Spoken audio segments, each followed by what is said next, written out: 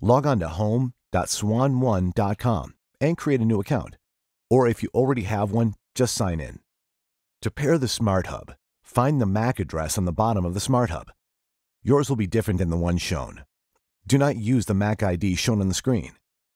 Next, connect an Ethernet cable to your router and the Smart Hub. Now, connect the power adapter.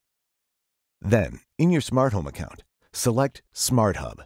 Then install the following on-screen prompts to register your Smart Hub. Now verify that the Smart Hub is online.